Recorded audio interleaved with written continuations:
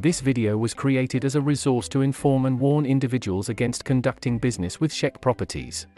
The creators of this video have had a negative experience with the company, and aim to prevent others from falling victim to their unethical practices. Brisk Health, a Las Vegas-based health technology startup, signed a lease agreement on November 10, 2022, for an office space at 311 North Buffalo Drive in Las Vegas.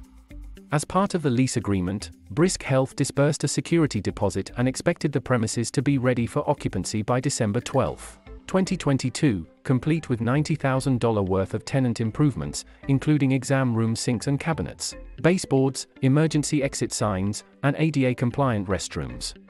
However, as of January 16, 2023, the property has not been delivered in the condition outlined in the lease agreement and remains unsuitable for conducting business.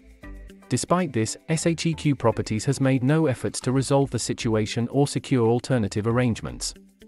Due to the property's current state, Brisk Health has suffered damages and has initiated a lawsuit against SHEQ Properties and its sister company Stable Development.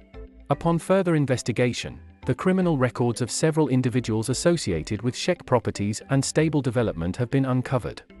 Lance Bradford of Stable Development has a guilty plea for falsifying tax returns, while his wife, Leilani Bradford, has also been charged with similar offenses.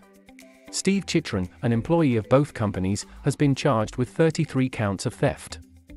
SHEQ Properties owns several properties including Seven Hills Business Plaza, Westcliff Plaza, The Village, and Corporate Center.